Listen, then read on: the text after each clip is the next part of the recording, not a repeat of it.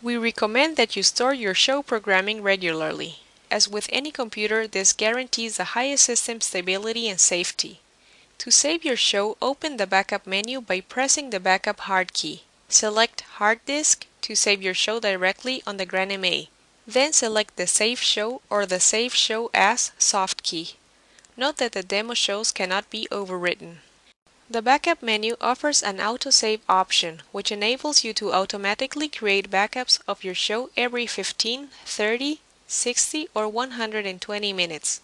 By default, this option is disabled. However, its use is highly recommended for beginners. Close the backup menu, push the X. To quick save your show file or to save it under the given name, just double-click the backup hard key.